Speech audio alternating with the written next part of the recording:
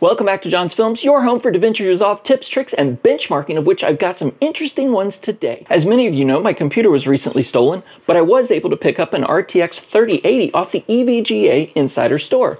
That was fantastic. I was really thrilled, and I'm going to give you some benchmarks on it. But before that, if you aren't already subscribed, of which I see about 75% of you are not, hey, stick around. I've got plenty of benchmarks around Resolve and other video editing suites that you can learn from. That said, right after I got the 3080, I won the Newegg Shuffle and was able to buy an RTX 3090. So bump the 3080 to the kids' gaming machine, yeah, I know that's insane, and put the 3090 in my workstation. That creates an opportunity for us. That opportunity comes today. We're going to benchmark the 3090 versus the 3080 in the same base system. Let's jump into the benches. The system we're testing in has an AMD 5950X processor.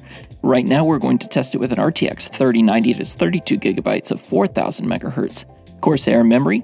It has NVMe drives top to bottom, and you notice I am turning off anything that could help my performance with my timeline proxy mode, turning off any rendering cache, and going to let the system do the work straight up.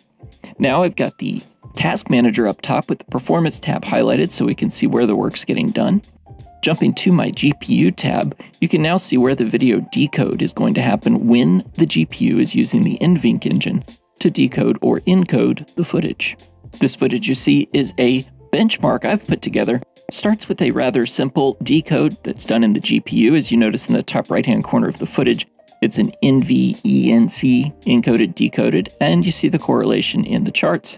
The CPU doesn't have to carry too much, though it does still work. I've got a color grade that'll slide across it that's just a simple LUT. It's a corrective color LUT. Nothing all creative here. Now we start the fun stuff as we move into the CPU rendered, and you'll notice the decode immediately stops out of the GPU on the right, and we're now struggling as we've got a complex grade running. Here we invert the color, and that's fine, it runs okay until we add noise reduction to it.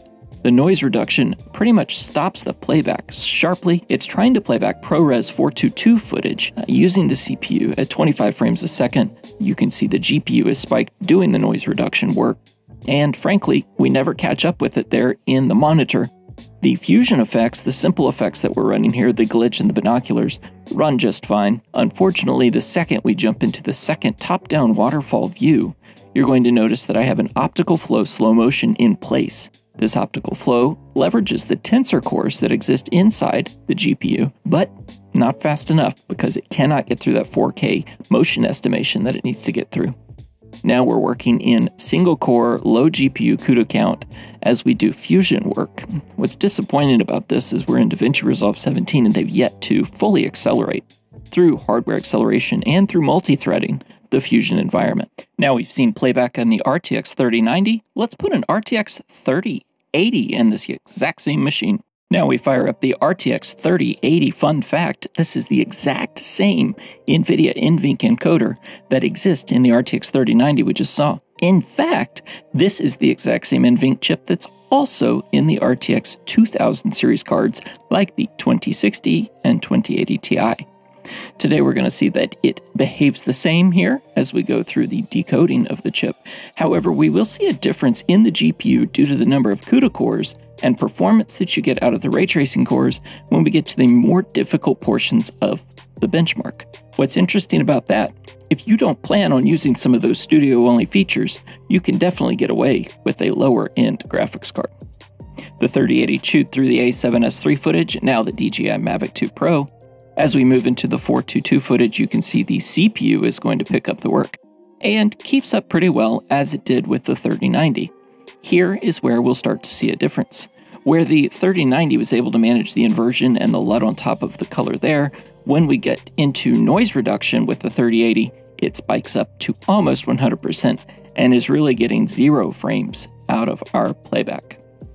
Here with the optical flow slow motion, same story, less ray tracing cores, less tensor cores, and really going to be painful even with the basic fusion glitch and binoculars. The 3090 made it through pretty easily. Here we are burning through the timeline. We're halfway through the optical slow-mo. However, the monitor screen is still stuck back on the primary fusion effects. Now we're still a clip behind with the optical flow, and we catch up to the template utilization in the fusion wheel. and the flying leaves. Finally, our last scene, the 3D scene that I set up, and it looks like it's rendering this back pretty well. I know a lot of this lives in the CPU, with some of the effects being managed out of the GPU. Neither is well optimized or multi-threaded. Thank you for watching. As you can tell, the 3080 probably was more than enough for me, but when I could get my hands on the 3090, I had to jump on it. It has helped me as I've gone through with any compute-intensive tasks, and frankly, when I jump into Unreal Engine, I've gotten into modeling there. The VRAM is incredibly important to me, so I really do appreciate the extra power the card gives me, but on a price performance, I think the 3080 would have been the right choice. Thank you all for watching, and have a great day.